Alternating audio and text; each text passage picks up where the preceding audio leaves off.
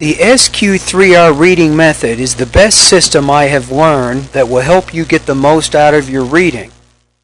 Survey, question, read, recite, and review. Before you read, survey the chapter, the title, headings, and subheadings, captions under pictures, charts, graphs, or maps. Review questions or teacher-made study guides, introductory and concluding paragraphs, and summaries.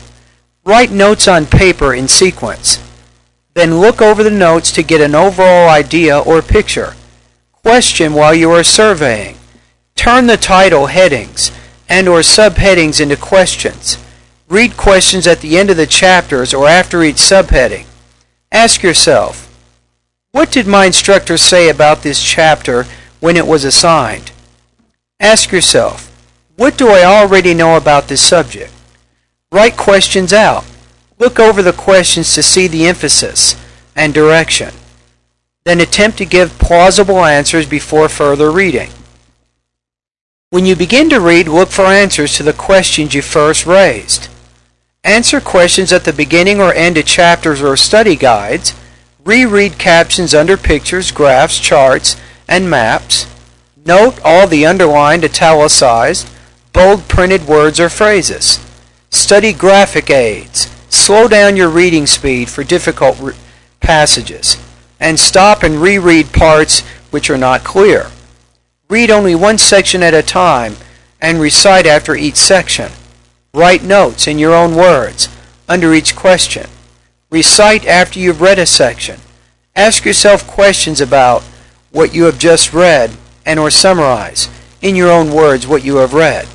Take notes from the text, but write the information in your own words.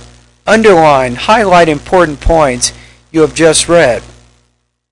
Use the method of recitation which best suits your particular learning style, but remember, the more senses you use, the more likely you are to remember what you read. Reviewing is a continuous process.